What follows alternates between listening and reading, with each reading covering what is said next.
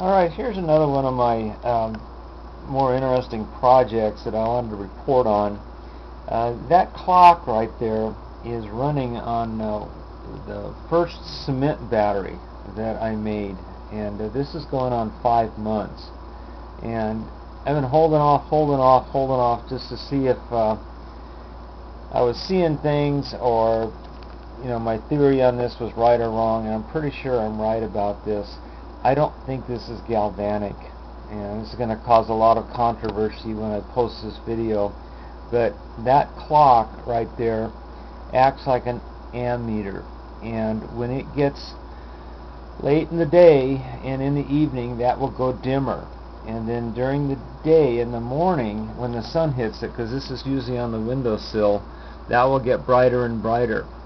And I initially thought that this was heat, and when John Bedini was involved in this project, he thought the same thing, that this was a heat activated thing, but I really don't think so. I think it has something to do with solar energy, to be honest. And this thing here that I've been working on, this dynamo that runs on this ambient solar energy, and we're not in the sun here, this is inside the house, it's just a light coming through the window, not indirect light. But that thing there, as it receives sun on a sunny day, like I say, it's normally in the windowsill, that will get brighter and brighter, and it'll stay that way through the day as the sun passes over the house, and then through the evening that'll get dimmer and dimmer. And we're in the summertime now, where it doesn't get that cold at night. It's not, the temperature's not ranging that far anymore.